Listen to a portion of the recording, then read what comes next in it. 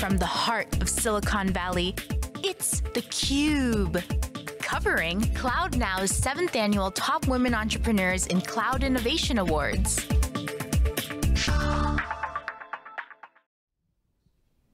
Hi, Lisa Martin with theCUBE on the ground at Facebook headquarters. We're here for the 7th annual CloudNOW Top Women Entrepreneurs in Cloud Innovation Awards. Excited to welcome from the AtScale team to theCUBE for the first time, Sarah Gerweck, co-founder and chief architect and award winner. Sarah, it's so great to have you on the program. Thanks so much, it's great to be here. So I mentioned you join a number of your peers at AtScale who've been on theCUBE, so we're glad to have you on.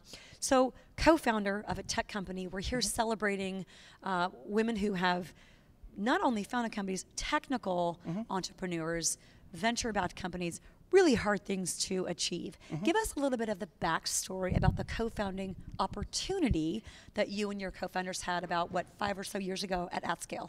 Yeah, so a number of us, a number of the founding team came out of Yahoo, where, in the analytics group, we were seeing that the scale of data that companies were operating with was changing, and the operational environment was changing with both public and private clouds. And even at Yahoo, as a technology company, we found we were struggling both internally to develop the tools that we needed and also to find tools on the market that served the needs of our business users and our executives and our accounts and our salespeople. And so we realized that this was just a sort of pivotal moment in the change of the way business was being done in the Valley, and that there was this great opportunity to really help companies connect to their data, wherever that data might be and whatever types of data they might have. So about 5 years or so ago, from your perspective, you are a STEM kid. You've got background in what is it, math and physics. That's right. So you knew from the time you were a kid, I love this is what I want to do. What were some of the things that inspired you, as being in many industries is challenging, but tech is as well, that inspired you to not only continue doing what you love, but to actually step out of, maybe you'd say, a comfort zone of a large company like a Yahoo with your co-founders and start something brand new? Sure. I think it's, the key thing to me is you have to sort of just believe in yourself and be your own champion, because, really everybody out there who accomplishes these things takes these steps and says, this is going to be my moment, this is going to be my thing. And I think whether you're a woman or a minority or a man or anybody, you just have to be confident in yourself, look for the things that you really enjoy. For me, that was math and science and technology. And just sort of find, here's my niche, here's something I can be really good at, and become an expert in that area. And that, that's sort of something you walk into over time, and sort of develop that confidence to sort of strike out and do, do some amazing things in your life. How do you find that for those next generation, or even those that are in tech now, to go, I don't feel confident enough, or they might feel some pressure? It's your recommendation, aligning themselves with a mentor, whether it be male, female, whatever, to help them just kind of take stock of what's really important to them?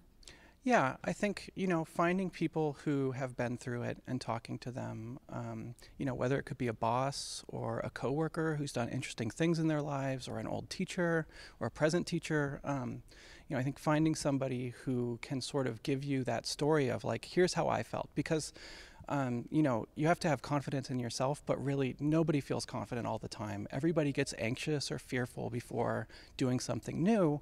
That's part of it, and sort of learning to look back and say, well, I've been successful in the past and I've overcome these obstacles and I'm ready for another one. I always think something that's so interesting is the concept of imposter syndrome, and how many people suffer from it.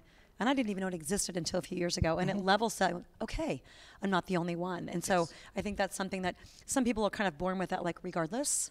Like you loved math and physics and you're going to keep going. But for those, I think even sometimes acknowledging, oh, this is something that a lot of people that have confidence now didn't have back in the day. I can overcome this as well. Right. I think everybody has a little bit of imposter syndrome at times. I just think that, the world can seem like such a big and challenging place, but really it's all made of people, and they all have the same sort of interests and desires. Not necessarily all the same skills, but you know, deep down we're all people.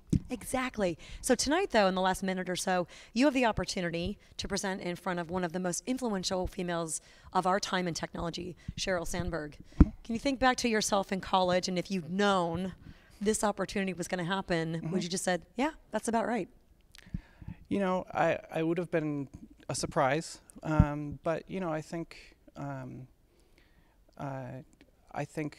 you know, with work and with sort of following your passion, I think anything's possible. I love that. Well, Sarah, congratulations on the award and for all of your success at AtScale. We congratulate you and we thank you for stopping by theCUBE. Thank you. We want to have a great night as well. Thanks. We want to thank you for watching theCUBE. I'm Lisa Martin on the ground at Facebook headquarters. We'll see you next time.